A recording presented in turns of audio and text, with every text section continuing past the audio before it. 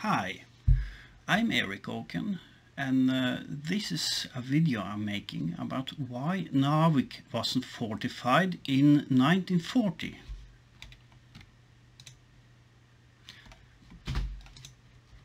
First, we are going to talk about the building of the defenses in northern Norway before 1940.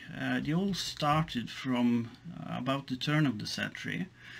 From 1905 to 1940, and it's a complex process because a lot happened and even more didn't happen.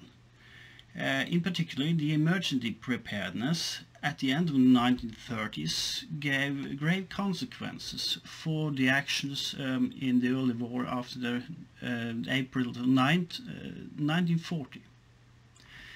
The increased interest from the parliament, the Storting, and Swedish authorities about the lack of the defensive was a common issue by both countries, because both countries saw the same flaws and the same apparent weaknesses in the Norwegian defenses, or the total lack of Norwegian defenses.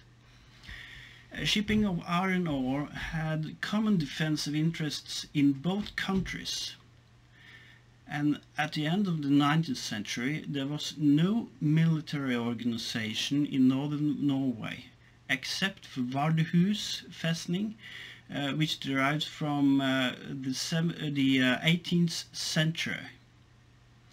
And by that it's described as a pile of earth in the lands beyond common sense. This is not my word, it's the word of the Arbeiderblad, the labor magazine, 1937. So there was an apparent awareness of this issue, but the measurement, the following actions by the government did not occur until it was too late. The development of the military organization after conscription cannot be understood by traditional threat assessments alone. And therein lies the issue of northern Norway. The three northernmost countries needed development both in infrastructure. There was actually no, it was actually the lack, or even the total lack of proper roads, even connected roads. Norway has always been a nation which its highway was the ocean. The highway and the maritime activity was far higher, but in northern Norway there was no, there hasn't early been a dire need of roads, but it came pretty apparent by the 1920s and 30s that there was an apparent lack of infrastructure, and the integration of different ethnic groups into the greater Norwegian society. This has something to do with it was a complex picture of very few people living there. You had the Sami population, the Kven population. They didn't become integrated. The Norwegian society, the greater Norwegian society, wanted them integrated, even if it is in hindsight it is seen as wrong. Conscription was used to integrate the northern societies into the national common culture. The Norwegian armed forces was tasked to protect important institutions against socio-economic unrest. The inner threat was seen as rebellious workers with socialist and communist tendencies. Another task was fishery and maritime commerce protection, controversies with great powers about borders, hunting and fishing. You had the Soviet Union almost bordering to the east. You had Finland in between, but the sea borders were the Soviet Union was a frequent visitor to northern Norway. And the Russian is still today, even if you have differences. Challenges the low population to build a conscription army, very bad communication, the lack of proper connected roads, large area with mostly a thin coastline with the border mountains with Sweden making the border.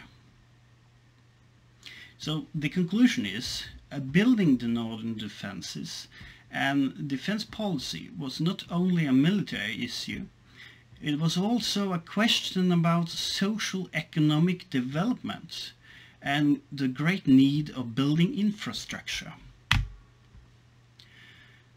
You have the external threat, which by the 1920s and certainly by the 1930s was our big neighbor, the Soviet Union.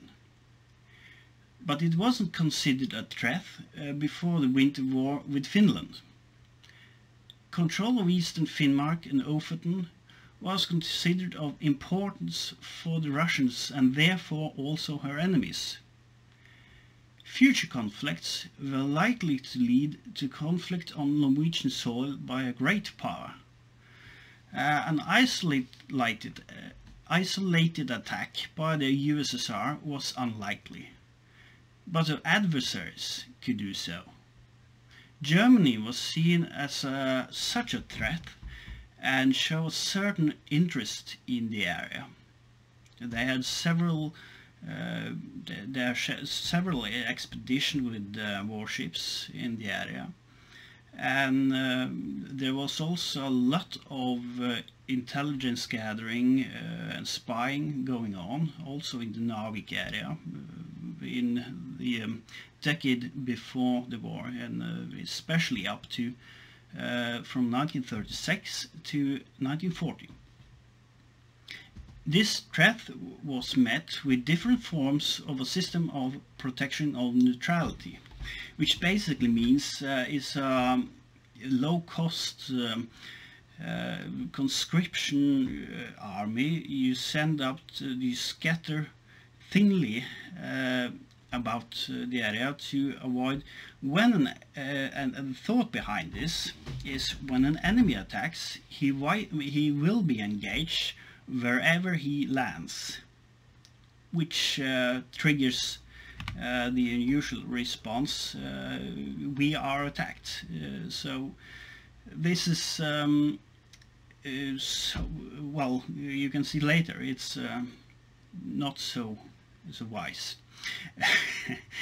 The internal threat, this comes to the actual use of the military forces, the Norwegian military forces. The army and military organization was also used to protect important institutions and the Norwegian authorities from its own people. And this was namely the Bolshevik and socialist threat, which was perceived by the government of the time. We are talking about the 20s and the 1930s here. The Labour Party had been a member of Comintern until 1923 and still was considered a communist party and with communist tendencies, a communist association by the election in 1927. It is debatable if the still was in the 1930s. This is important to understand why the Labour Party policy formed in the 1930s. They perceived the Norwegian armed forces as a threat. We are coming back to this, and a couple of very nice examples of, well, very certain example of why. From 1933, the Labour Party adopted a more parliamentarian policy, and forming a government in 1935, it was definitely a social democratic party.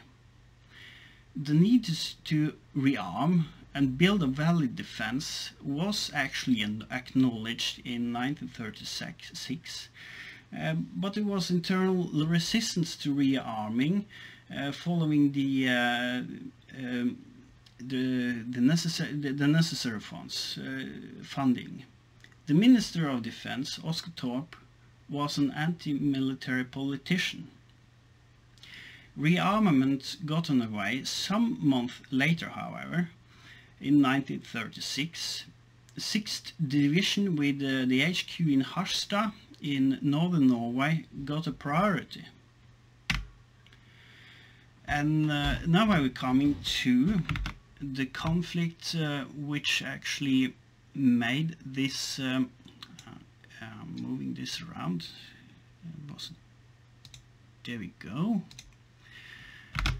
The Munster conflict is a reason. It comes from the following the Great Depression. Significant industrial tension erupted to a rebellion in 1935 against pay cuts and lockouts. This conflict escalated between the police and workers. Even the King's Guard Company was sent. Telemark Battalion was mobilized but never put into action.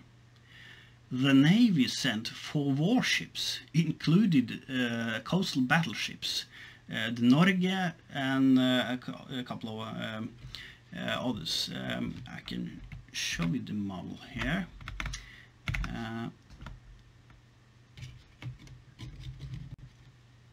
This is a model of this is actually the the HMS Glatten.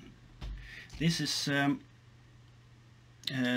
a model from the later larger coastal defense ship. They were sent in to deal with the striking workers. Luckily, this never come to any bloody conflict. But the whole episode, the whole conflict, was administered by the Minister of Defense, which someone might know, Vidkun Quisling. He got both appraisal and blame for his handling of the conflict, and this is of course depending what side they were on. But the results of this conflict and the later agitation, this is the reason why the Labour Party has such a bad background story with the armed forces, and they never trusted them until even up to 1940. So this is about defending northern Norway. The characteristics about northern Norway is that its depth is very shallow. It includes practically only the coast. Behind this there is a wasteland.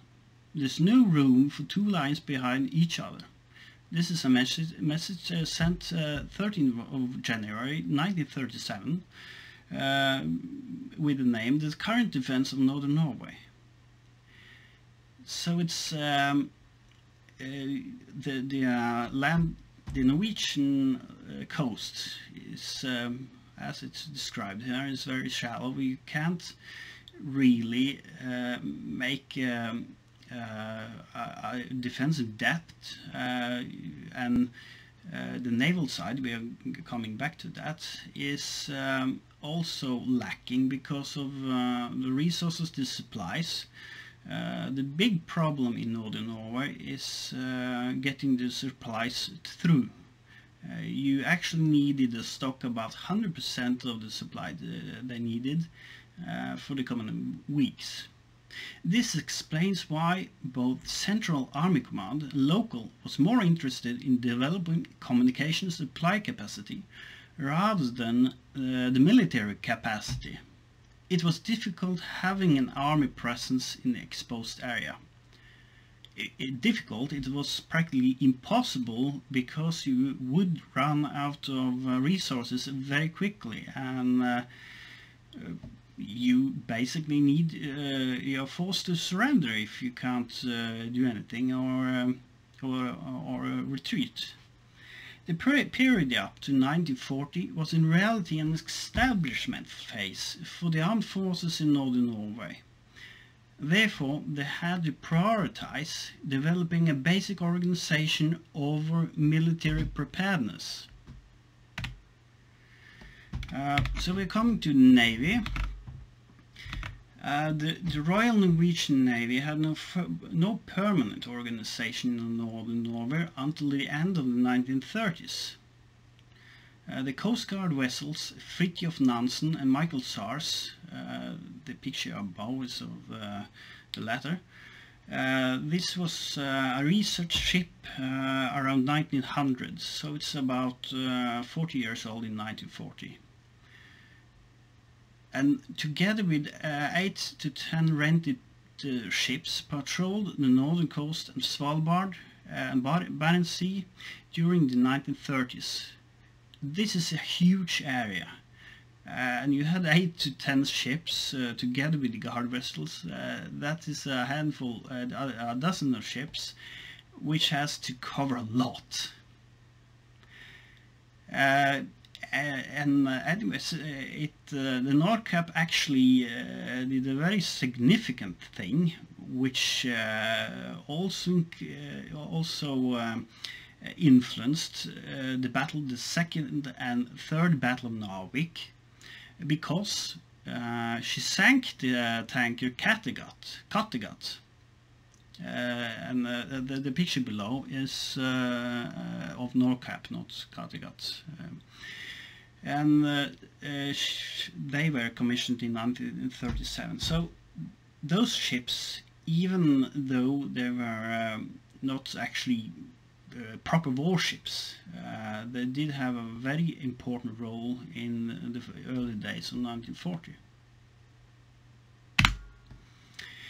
The Navy organization is that in northern Norway it got its own naval district from 1915, and this was discontinued in 1925. The trend here will also show the same.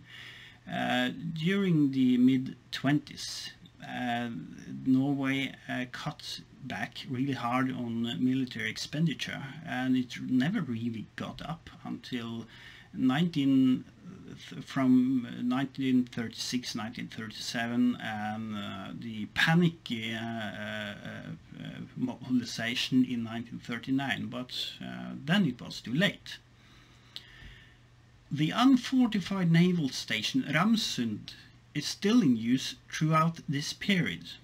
This is important because Ramsund was a very important location, and it is basically where all the naval defense was going to be built out of. And naval operations in northern Norway was difficult because there was no lack of support facilities or modern infrastructure. It lacked a proper supply chain sustaining naval operations. And as late as 1934, there were no docks or repair facilities in the 850 nautical mile long coast able to take any ships larger than Heimdal at 670 tons. This clearly shows the length of the Norwegian coast is starting to show when you are when you are talking about the supply chain. And of course the issue is still with us today. Naval presence in northern Norway could only do temporary patrols because of this. You couldn't do larger repairs, as mentioned, and you needed a much better organization if you are going to be stationing warships to actually do something up in the north. The fortifications was already from the 1830s. There was no plans. There was plans for fortifications in northern Norway. This picture is from Vardøhus, which is about the only fortress in before 1940. Not until the railroad with Sweden, Swedish iron ore was constructed, further plans for fortifications in the area between Ramsund and Narvik was created around the turn of the century. The disagreement in the early 1900s about the plans between the Navy and Army about the fortresses covering Narvik harbour itself or the fjord passage, this led to the Storting, the parliament, refusing to fund anything. So this is a classical situation where the Army and the Navy disagrees just about everything. It wasn't, of course, the levels of mutual love like the absolute mortal enemies in the Japanese Imperial Japanese Navy, but it stuck out so that the Parliament actually decided to no, we are not going to fund you at all. As in the later situations, it came to nothing. The Defense Department decided Ramsund is the best suited area. This is somewhat later, and we were talking about from 1912. Stortinget provides funds for naval station in Ramsund with fortifications. The plan for defense of Narvik in 1912 it was a fortified station at Ramsund. You can actually see the Ramsund on the Google map here. This is the current how it looks up in Ramsund, the current day. This is you can see the two passages here and here. It was about to be fortified, and the Germans later fortified here. The securing of the Ofot railway, this was another great issue. Securing the railway from the Swedish border, which is very close to Narvik, so that any foreign adversaries wouldn't be able to easily take it out. It was going to be fortified with a gun battery of 3 times 15 centimeter or 5.9 inches guns placed on the Rams mountain. The gun battery, another gun battery with 2 times quick firing 105 millimeters at Forholten. That's northern end of Ramsund. That would be about here, blocking the entrance and passage here for any invaders. The naval forces at Ramsund. Ramsund was going to have 2 submarines. This would be at this time. This would be the A-class submarine built in Germany. This was the first class of submarine Norway had, and it is a very up-to-date plan, and it's a very strong and good one, if it has been carried out. It was going to have 1 depot ship, submarine and torpedo tender, also working as mine layer. It was going to have 4 torpedo boats, which was going to be used of the current pool of torpedo boats, mostly older ships made from, the newest was about made in 1900s. And a small number of mines was to be stored in Ramsund, about 50 in the numbers. So this is actually a good plan. It would have been very difficult for an adversary to go into Narvik at the time in 1912. It would have cost an immense number of casualties if they have tried to bypass or being trapped inside of this force. It was a far-sighted plan at the time, and the depth and width of the Ofot fjord favors a maritime defense to prevent an intruder of land-based fortifications, since the latter is considered to be too expensive if it's going to be effective.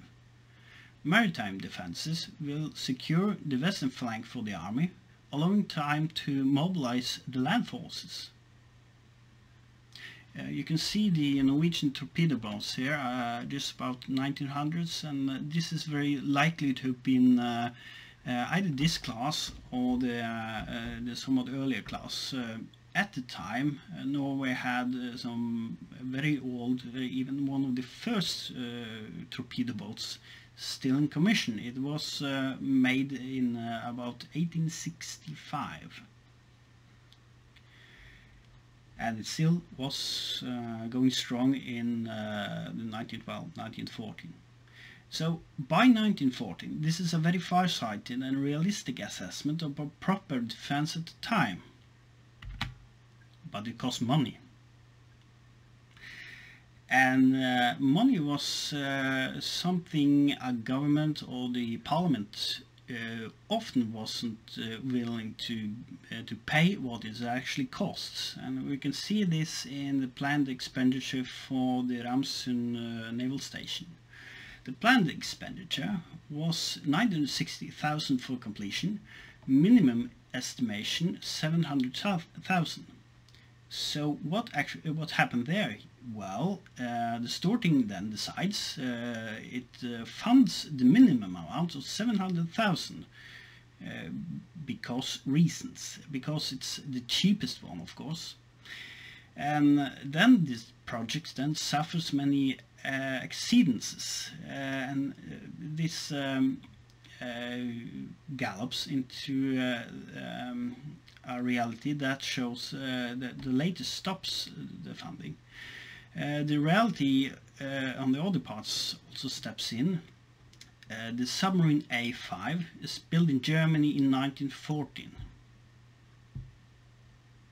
So it's not going to get to Norway.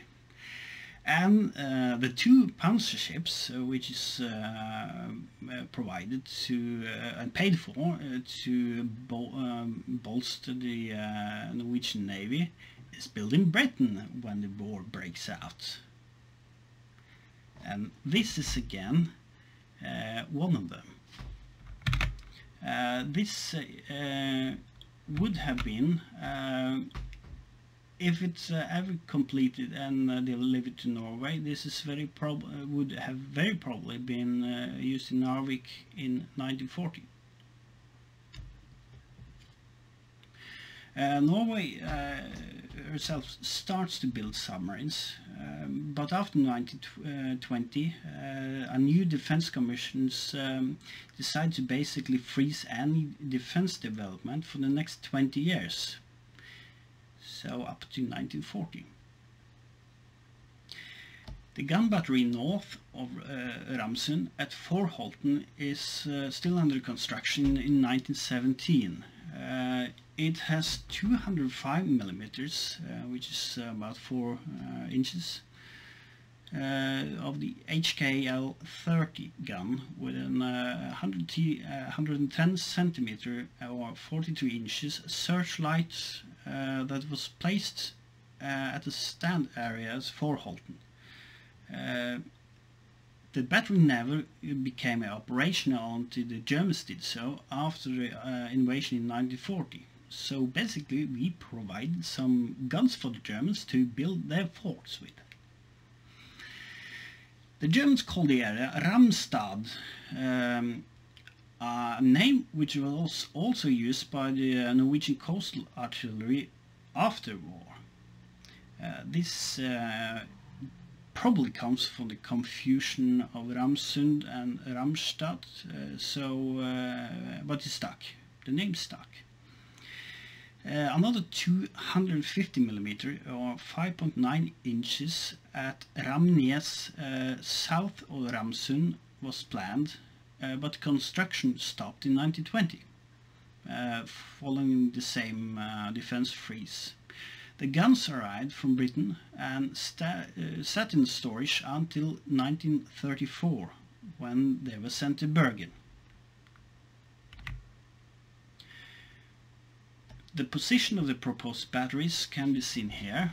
The Forholten, the Ramstad battery, was supposed to, the construction actually started, was to stop any invading force to come through here and down to the Ramsund naval station. From the other fjord passage, it was the Ramnes battery was going to cover the area into Narvik harbor, which is something around here.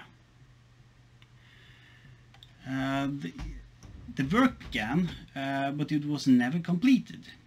However, again, Vidkun Quisling told the Germans that the batteries were in existence.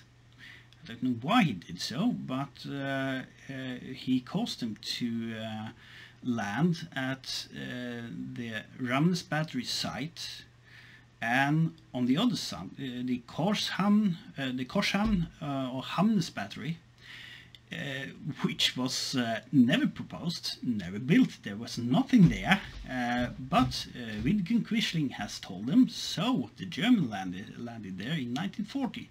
Expecting to find a gun battery there, but they didn't, so they had to build one. And it was built and completed in December 1941 with some delays. So they got their battery, but a year later. The defense of Narvik from 1937, then it was considered to be needing a rapid response force, because an enemy could achieve the goals by simply destroying the harbor facilities for the iron ore transport or parts of the Ofot railway itself. So this is again back to the lack of defenses. If the original plans have been in order, the Ofot railway would have several gun batteries along the line, and actually proper defenses to stop it. It included armor railway cart, railway wagon. The rapid response time was on 3 hours notice. A thought scenario was that Germany needed iron ore. The Soviets could threaten the German industry by stopping the transport. An enemy did not need to invade the town to achieve the goals.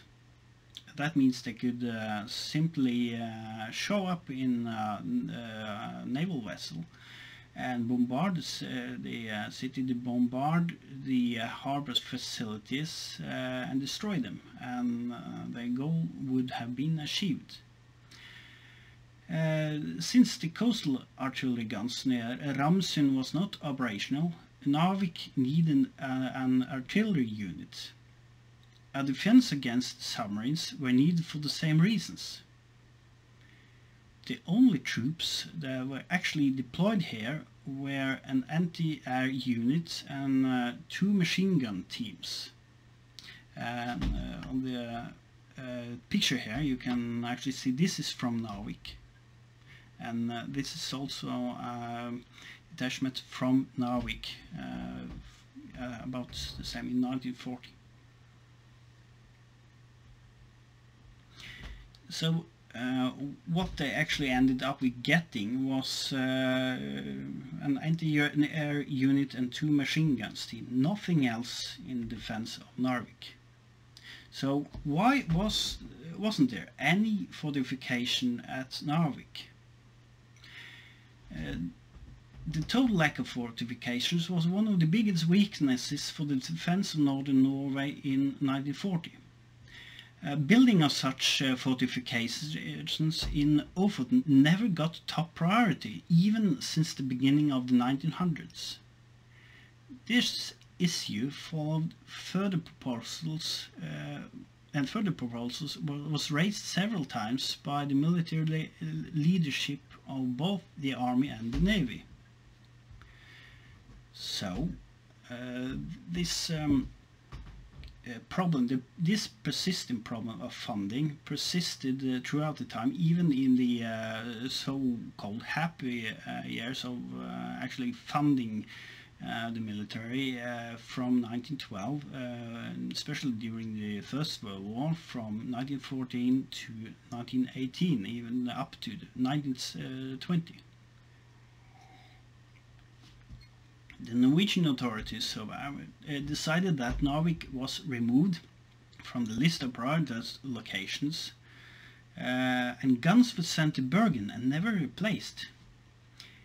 So this is probably comes from the government, not the top leadership of the military. The Varanger Fjord and the Tromsø area was the prioritized land defenses area in north. But those plans also never got carried out before 1940, and then it was too late. Thank you for listening to my video. I hope you had enjoyed and learned something. Hopefully this was information was useful. Here are my sources, and I would also recommend you to follow some other channels. You have some great YouTube channels with some excellent historians. Dr. Alexander Clark, he has his channel on YouTube, also on Twitter, and he makes great history videos. You also have Drakenifel, who has his 5 minutes guide, his YouTube channel, and he also has his 5-hour guides, or the dry dock. So you should definitely go in and listen to him. And the last one is the armored carriers. He has a great site about aircraft carriers. If you love aircraft carriers, you should definitely check him out, because it is all what you want to look at is there. Thank you, and have a good evening.